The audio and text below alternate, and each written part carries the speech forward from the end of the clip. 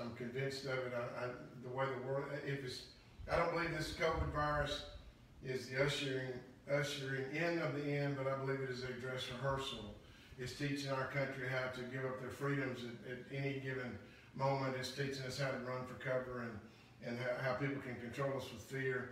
And that's exactly what the Antichrist is going to do. And so, I just feel like it's right around the corner. So one of the things that Jesus said, the title today is, I'm going to be talking about spirit, soul, and body, but I'm going to try to do it from another angle. In Luke chapter 18, this is one of the things after he told a parable about the widow woman and the unrighteous judge. And at the end of the parable, he was talking about here's this weak woman who had no other remedy but to go bang on the unrighteous judge's door until he gave her what belonged to her. And so, in doing so, at the end of it, he said, I don't fear God nor man, but yet because you continually weary me, I'm going to give you what you ask. And then at the very end of that, Jesus concluded by saying, nevertheless, when the Son of Man comes, will he really find faith on the earth? And so I'm just of the opinion that, to be honest with you, I'll give you some running room.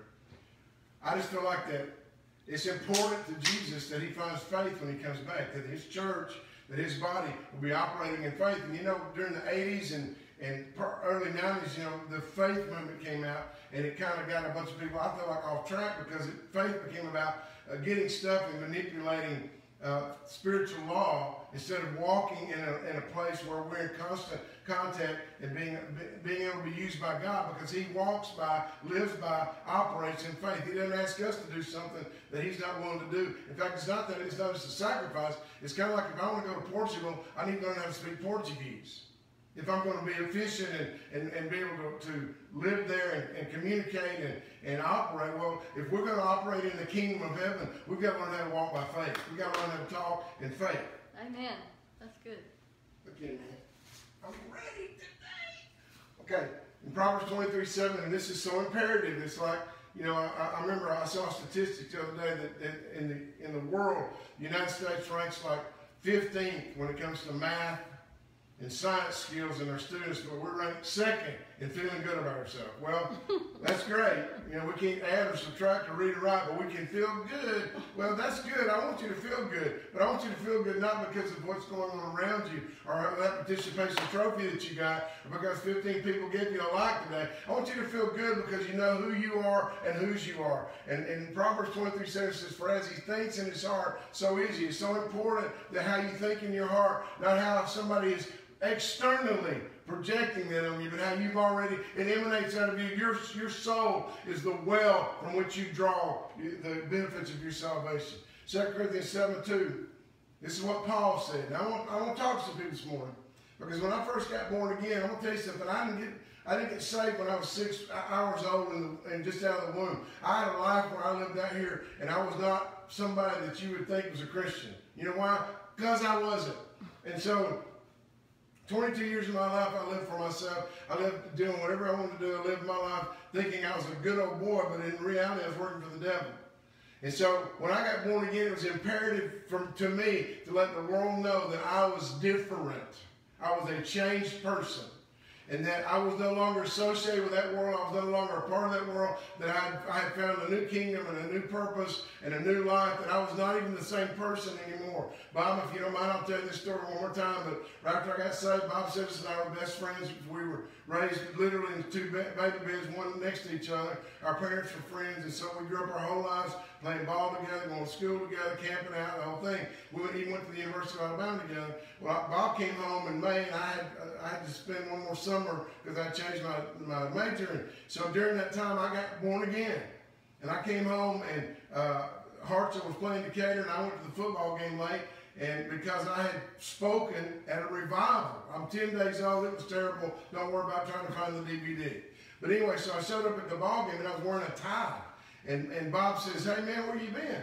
And I said, well, I was at this revival. And he said, was your brother preaching? And I said, no, it was I. And I thought all the blood drained out of Bob's face. And so, but he didn't say anything. And so the next weekend we made a plan to go see a movie together. We went to the movie, and anyway, yada, yada, yada. 6 months later, Bob calls me. I have the privilege of praying with Bob, leading him to pray the same prayer that I had prayed. And he accepted Jesus Christ as Lord and Savior. And in his testimony, he said this. He said that encounter, he said, when I saw Charley again, He said it looked like the boy I'd grown up with, but it wasn't the same guy. He said when we were sitting in the movie, Charlie was watching the movie, but I was looking at Charlie because I could realize something was different about him. Let me tell you something. If we don't have that difference, then we don't have anything. If there's no change, if there's no obvious fruit of his presence in our life, we don't have anything to say. We're just another club. We're just another, cult running around here shaking our maracas. And I'm telling you, there's got to be more to what we're doing. And it's because there is a change that can take place and will take place. Paul wrote to these guys in Corinth, and he said, receive us, we have wronged no one. How could Paul say, I've wronged no one, when he was dragging Christians off to the lion's den? How could he say I've wronged nobody when he was the guy, he was Saul, the guy who would come and invade their homes and arrest them and put them in prison? How could Saul make that comment? Because he was no longer Saul, he was Paul. Right. And he changed his name to let them know, look, I know I look like the guy that came and got you, but I am not that same guy anymore. Right. He changed his name. That's good. Because he was no longer the same. Pick up a sign. Acts chapter 6. Pick up a sign. That's right. I might put it around where I'm grabbing on the way over here. I like signs and wonders. Who was called, then Saul, who was called Paul, they had to make this distinction in the book of Acts. Filled with the Spirit. Let's all say that together. Filled with the Spirit. Looked intently at him. Next thing. In Matthew chapter 16, Jesus is speaking to Simon. He said, blessed are you, Simon Bar-Jonah, or son of Jonah. For flesh and blood has not revealed this to you, but my Father. Jesus said, who do they say the name? And Peter was the one that said, you know what? You're the Christ. You're the Son of the living God. Then he got this revelation, even though he was dumb as a bag of rocks. And he said, but my Father is in heaven. I also say to you, you are Peter. Now, notice his name is Simon. His father's name was Jonah, but Jesus looked at him and says, you know what? You're not Simon. You know why? Because Simon means unstable as water. You can't hold it. You ever try? It's like a kid, Madison and Jared, but Otter, their dog, is a little French bulldog. He's this enormous French bulldog, and when you try to pick him up, it's like trying to hold a bag of water. That was Logan's characterization is perfect. He'll just squirt right out of your arms. You cannot hold him up. And I'm thinking, it's unstable as water. You don't know what it's going to do or where it's going to go. Water is the most destructive force in the world. It can erode away and tear. It can find its own way to get to you, right? Well, Jesus looked at Simon, unstable as water, and said, from this day on, I'm going to call you Peter. I'm going to change your name because I'm going to change your destiny. I'm going to quit calling you what everybody else has called you, and I'm going to call you something different. From this point on, you're the rock. Yeah. Right? Well, yes. That's great. And then in Acts chapter 2, by the time they got to the upper room, Peter said, I'm never going to deny you. Jesus said, you'll deny me 3 times before the cock crows. And sure enough, that's exactly what Peter did. And he denied who Jesus was 3 times. And then he heard that rooster crow and he ran off ashamed of himself. And finally, when he came back and he appeared unto Mary, he said, go tell the disciples and Peter. Peter was so distraught that he completely detached himself from the rest of the gang. Even though they all betrayed him, he felt so badly about it. He no longer counted himself as a disciple. Isn't it funny that here's this guy who, that is still unstable. Yet Jesus has already given him a new name. But he's not going by that name. He's still going by Simon.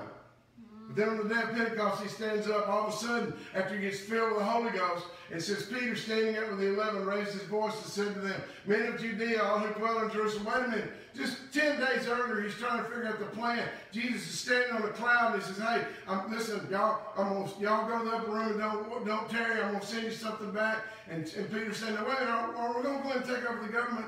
And Jesus is like, this let me make down. Peter, go to the upper room and wait, and it'll all come clear to you. And sure enough, 10 days later, when the Holy Spirit fell upon them all, he stands up and says, listen, let me tell you what's going on. This is what was spoken by the prophet Joel. Now suddenly he's got revelation. He's got this prophetic anointing. Where'd it come from? Because finally, he stepped into his new name. How was he able to do that? Well, let's see. I got a little graphic here. Saul and Peter both got touched with fire. Both of them got filled with the Holy Spirit. And now they're no longer the person they used to be. Saul is no longer Saul. He's Paul because now he's anointed with the fire from heaven. Simon is no longer Simon. He is now Peter because he's been filled with the fire of God. Let me tell you something. I don't think being born again is enough for you. If you want a new destiny, you need to be filled with, baptized with the Holy Ghost and fire. All right. Because that'll give you a new identity and a new destiny. Amen. Amen. Well done. This scripture's been so overbaked and everybody just doesn't hear it anymore. But I'm going to tell you something. I've heard some chatter around it. Let me tell you what I believe with all my heart. If you get a revelation of this scripture, everything that had a hold on you cannot have a hold on you anymore without your permission. But you know what? If you keep buying into the lie, see, here's the thing.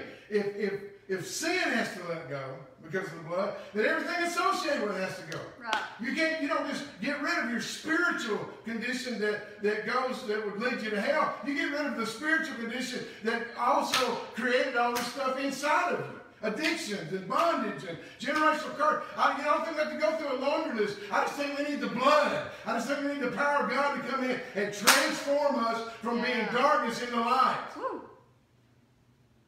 2 Corinthians 5:17 says, therefore, if anyone is in Christ, what is Christ? Christ is not Jesus' last name. Christ was the office. It was the place called the Messiah, the anointed one, the place where that somebody who was a man would come and had God smeared all over him, and that was who he was. That's why John the Baptist says, here's the Lamb of God. That's the one. He's the one that's got God smeared all over him. If you're in Christ, you're a new creation. Say it with me. New creation. Let's do it again. New creation. Amen. Why am I saying new creation? Because even when the ark landed and Noah got off there wasn't one of you on it. There was not one of us on the ark because we're a new creation. We're not men trying to do better. We're not sinners saved by grace. We've been transformed from death into life, into the very likeness and image and visage of Jesus. He has transformed us. Now, here's the problem with that. When I look in the mirror, it still looks like me. And this is the battle before Jesus comes back. If we're going to walk by faith, we've got to walk by not what we see or what we hear. Even what our brain tells us, we've got to go by what his word tells us. Right. And that has to have dominion and authority in our life over every other thought, every other impulse, every other craving. We've got to let that take authority over us. You know, we've almost got to strap ourselves to it and hang on for the ride.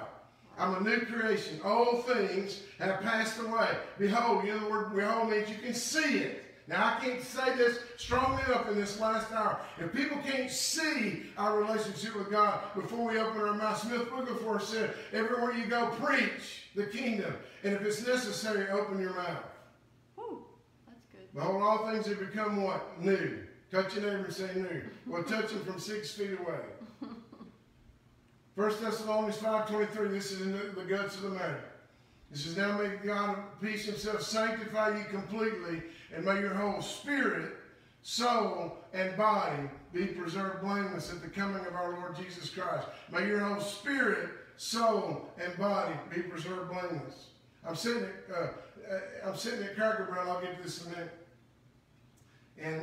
And to be honest with you, I'm just kind of fresh in this, and we're meeting with some people after church, and they're asking questions about how can I look in the mirror, how can I go to the doctor, how can I look at the symptoms in my life and say I'm healed when everything's hurting, or I see something that's injured, or I see, how can I look at myself and say I'm no longer Simon, but I'm Peter? Because if you look at in the flesh, if you look at the view you've been given, you can't do it without lying. What is the difference between calling things that be not and just telling a flat out lie? Well, it's whether or not you believe it or not. So I'm sitting in, hang on just a second. I'm sitting in Cracker Barrel. Oh, where's my picture? And I got this, I'll have to go back. I got this picture. They're cleaning up the table. And they stacked up the dishes and the glasses, and I go, that's it. How can I look at this and say I'm healed? Because we're 3 parts to us. You see these? I punched holes in these in bad shape. I need some new ones. There's 3 parts to you. Just like Jesus, there's 3 parts to the Godhead. There's the Father, God the Father, God the Son, God the Holy Spirit. In Genesis chapter 1, he said, let us make man in our own image. Let us make man in our own image. He said that he scooped down into the earth and he formed him a body. And then he breathed breath into him and he became a living soul. He put breath in him and he became a living soul. The soul was ignited and came alive when the Spirit came inside of it. Let me say that again. This soul, this part of him that lives in this earth, this is where you think, what you feel, what you want is generated inside your soul. It's your awareness of you being here. Your spirit brings life to that, or it brings death to that. Depends on which, if this is born again, if this part of you's been regenerated by the blood of Jesus, I can look at that guy, and everything that's true about Jesus is true right here. Everything the Bible says is true about me is true right here. But it's still inside of who I am, what I think, what I feel, what I want. And we're all living in a world that's fallen. And so if I'm getting all my information from here, we're good. But if I'm getting all my information from here, then my soul is tainted and still thinks it is lost and separated from God. I've got to turn the flow around. All right. Come on. My soul is God lives in the earth, but it's not driven by the earth. It's going to get all this information from the Spirit. Yeah, that's good. This is your earth suit. This thing you're living in, this flesh, is the thing that you have to have to be on this earth. If you don't have a body, you have to leave you. That's what funerals are about, is that suddenly our spirit leaves our body, and now this body is dead. And anybody that's ever been to a funeral, you look in that box, I'm telling you, there's no way you can tell me, oh, they look so good. No, they look dead. There's nobody in there anymore. Be like if I take this vest off, it's no longer me. Right now, it's carrying the shape of me, and it conforms to my image. But when I leave it and I take it off, I'm no longer in it. It doesn't look like me anymore. It's just what I was wearing to get here. That's why Jesus had to come through Mary to come to this earth legally. That's why he had to be born of a virgin, because he didn't want to come through the seed of Adam and carry, because Adam had already been tainted with sin. He came through the Holy Spirit, overshadowed Mary, and he came into this earth, and then he came through the legal way to get here, is through the womb. This is really fun today. I hate that bass. Your earth suit is the thing that actually gives you authority in the earth. Has no mind or will of its own. It only responds to training, exposure, and thus can be changed. Let me say that again. You know what? When I was just playing the guitar a minute ago, and I was remembering that when I first picked one up, I just could not make that F chord. I could not do these things. And I worked on it and worked on it and worked on it, and now I can do it with my eyes closed. Why? Because I've trained my flesh to act a certain way. Well, if it's been trained to crave alcohol, if it's been trained to crave drugs and addicted to substances and tobacco and pornography and lust and greed, it can be trained, untrained, or retrained to do something else. Right. It just does what you tell it to do. Right. Whoever's in charge of this dictates how it acts. Good. That's good. Your spirit is who you really are. This is who you are. You were created in the kingdom of heaven, and when your parents got together and conceived a child, that's what came. Is you came inside that little embryo, and you became that person in there. Life didn't begin at conception. Life began, and let there be life. That's where life began. And so you came here, and even though you may have been a surprise to your parents, you're not a surprise to God. He has no throwaways. He has no accidents. He has nobody that he didn't need them. You're all part of a plan. You're all part of his plan. And so you need to seek him out instead of finding your approval and your value from everybody around you. You are already so valuable to God that if you were the only one here, he would have sent Jesus to die for you anyway. Your spirit is who you really are, the part of you that will live forever. No matter what you do on this earth, you're going to live forever. You're either going to live with God because of your choices, or you're going to live apart from God forever. But you will live forever. Right. The new birth, the place where the new birth takes place is in your spirit. This is where, when I'm born again, this is why this changes immediately. 150 things that weren't true of me before became true of me immediately. Now, you know what? This didn't change immediately. The way I think about things, the way that I feel, the stuff I want, didn't change immediately, not all of it. And certainly, on the outside, you couldn't see a difference. Immediately, you couldn't.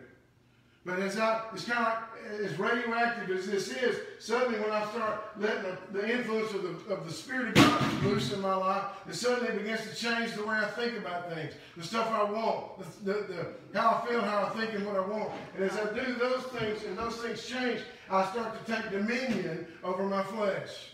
And therefore, the king is still king, and even though he's in here, hidden in my spirit, he starts to show up down in my flesh. That's good. That's good. Running chainsaws. Well, here's the thing I want to talk to you about today, if I can, real quickly. This is the dude right here. This is the guy. In fact, your soul is your conscious self. It's your awareness of being, your mind, your will, and your emotions. It's the hard drive of your computer. It controls what you think, how you feel, and what you want. It controls what you think, how you feel, and what you want. This is our essence of life. Everything about this life goes through right here. Now here's the problem. I'm going to try to position this. I had a really cool picture that I worked on, but it's gone. This is what happens.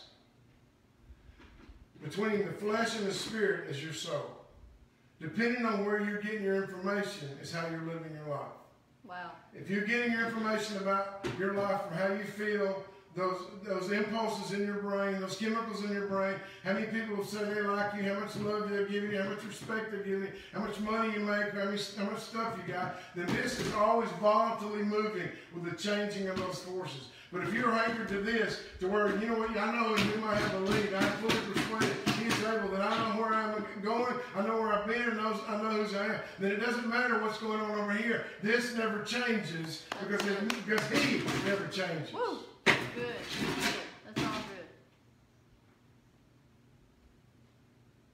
I remember the story when Peter and John went to the temple, right to the upper room, and they were baptized in the Holy Spirit, and there was a guy sitting there who had been lame from birth, and he looked up at them expecting to receive something from them.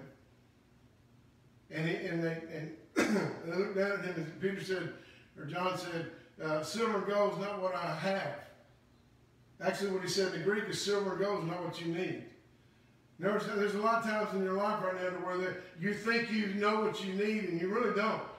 You think it's this, but God said if you get this, it'll wipe all that out. And so he grabbed a hold of his arms and he jerked him up off the ground. And the guy had been lame since birth. It says that he began to go leaping, praising God. Let me go back and say it again.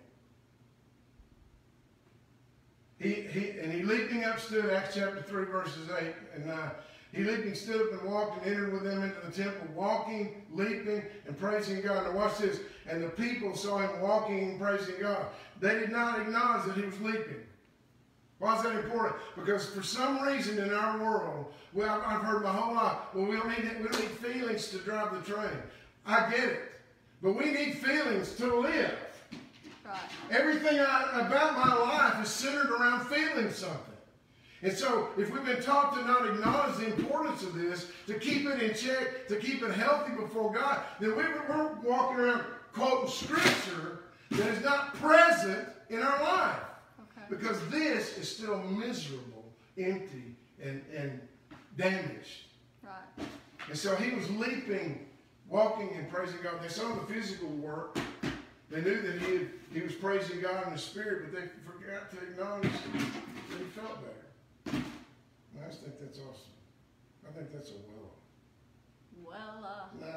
Y'all having fun yet? Why is this? Because people saw what they valued, the spiritual response, the physical response. But like I said, they tend not to notice or value the soul, how it made him feel as he was leaping. In 3 John 2, he says this, beloved, I wish above all things. All things. All is a big word. It means everything. John is writing what Jesus is telling him to write, and he's writing this epistle back, and he said, listen, I wish, brethren, above all things, that you prosper and be in health as your soul prospers. In other words, my prosperity, my health is determined by how well this is operating. Everything in my life, how successful I am, how fulfilled I am, everything in my life, whether I'm healthy or sick, is all centered around here. And if you're continually thinking what they told you, then you're never going to have a breakthrough into what God has already made you to be. You're not trying to get it here. You are already this guy. But you've got to put this in charge of this. Yes. So that it can take dominion. That's so good. This. Yes. Whew, that's good. Philippians chapter 2.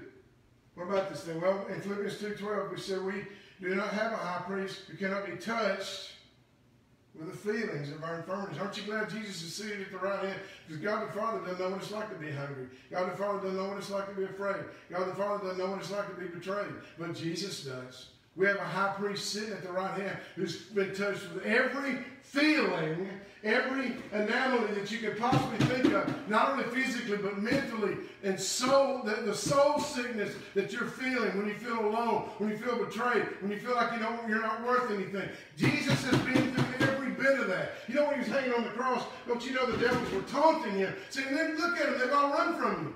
You put everything on the line and roll the dice, and now you're nailed to this cross, and nobody's coming. Don't you think he had an opportunity when his soul went to hell? When his soul went to hell and was suffering for, it says on the third day, but there were 2 days before that where he had to sit there and listen to all this rhetoric. He knows what it's like to have come through what you're going through right now. And he's the one that can lead you out. Amen. Proverbs 17:22 says, a merry heart does good like a medicine. Let's just say, for just argument's sake, what if we got a hold of who we are in Jesus Christ? And we begin to let that filter down into our thinking.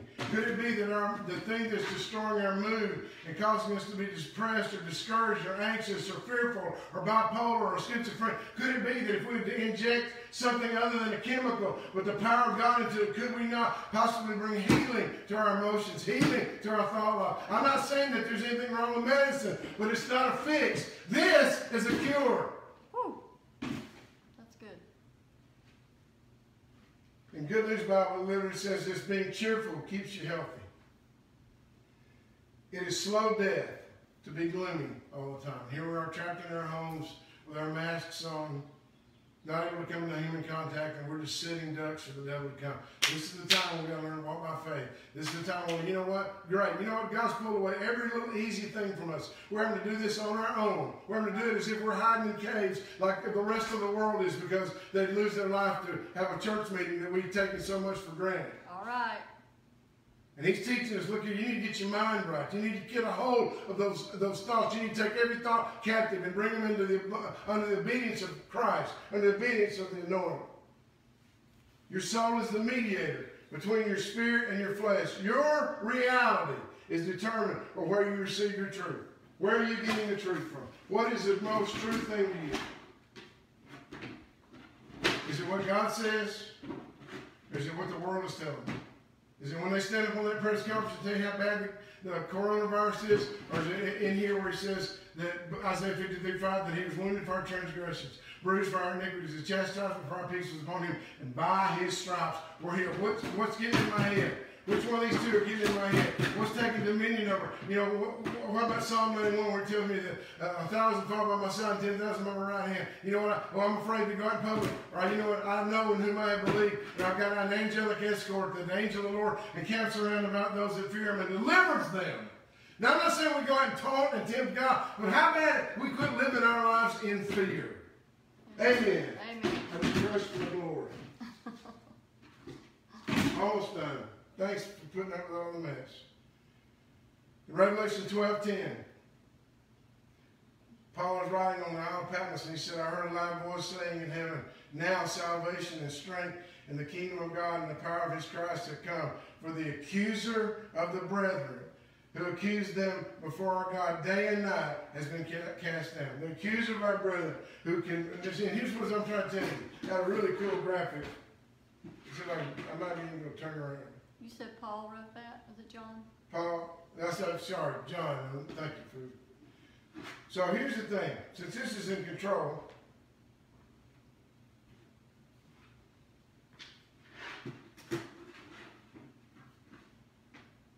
what is Satan pointing you to all the time? Right here. He wants you to look at this. The Holy Spirit's wanting you to look at this. The devil's accusing you because of this. God's saying, I want you to know who you are because of this. Because it's like this camera. Whatever it's focused on is what you're going to see. If I turn it around and point it toward the pond, you're not going to see me anymore. You're going to see the pond. So your focus determines your reality and who your sense of self is wrapped around what you're staring at. And if you're listening to what the devil's saying, he's going to point to you everything you ever did wrong. He's going to point to you every sin you've ever committed. He's going to remind you of it every day. He's going to try to bring guilt and shame to you, to keep you under his foot, to keep you in bondage, to feel like you're not worthy enough. However, the Word of God says, I've already made you that way. I've already made you in my image. I've already recreated you. You're heaven ready. The minute you leave that body, you're going to be with me. You can't get any more righteous than when you've been washed by the blood of Jesus. And if you start to stare at this and meditate on this, suddenly you begin to think that you're that person. And when you begin to think of that person, you can now take dominion over these desires that war against your soul. And you begin to take dominion over them. And suddenly they don't have any power because they're just waiting to be trained to do whatever you tell them to do. It's good. There's that cool graphic. See? Worked really hard on that. Okay. James chapter 2, my last scripture. I was outside on my porch one night meditating on this, and I heard this scripture, and it's always been used, I think, as some sort of means of being condemning. He said, James chapter 2, 26, he said, a body, he said, well, we know that faith without works is dead, right? Well, I looked up another version of it, and I like the way it says this. A body that doesn't breathe is dead. In the same way, faith that does nothing is dead. And my point is this. If you don't, you need to do a survey. You need to ask people in your life, do you know that I'm a Christian? Because if they say, really, then you know what? That faith you claim you got is dead. Because it's not working. It hasn't done anything. It hasn't changed the way you think about stuff. It hasn't caused you to override, those feelings of wanting to be judgmental, or to seek revenge, or to hate a brother, or whatever. Those commands we've been given in the Bible. If this has not been strapped to that and forced to obey what everything in you feels to do something else, you're going to make yourself do what God tells you to do. If that's not going on and you're still fighting this fight of who's in control, then I'm wondering if maybe we need to check, see if this faith that you think you have is really a lie, or is it just a memory, or is it just a wish? Because the faith I'm talking about is when you totally surrender your heart and your life to Jesus, and then you allow Him, as we saw in Paul and in Peter, to fill you, to baptize you in the Holy Ghost. I'm going to pray with you one more time. I'm going to close. Thanks for this roller coaster ride. I'm sorry for the difficulties. It's like every time we practice it, it goes great until we try to do it. And so I figure that's got to be the deal. Oh, well, that's the fun of going live. So. Let's pray together. Lord, I thank you for this day. Thank you for the word going forth of it. I know that we're not returned void, and I just pray, Lord God, that we'll grasp hold of who we really are. That in the name of Jesus, it's not about us trying to do better. It's about realizing that our spirit man needs to be in charge of our soul. And as our spirit man takes over our soul, our flesh will begin to fall in place and do it likewise. We thank you today. We give you the glory. In Jesus' name, everybody say amen. Hopefully next week we'll be back in the church. If the governor lets us go. Love you. Bye.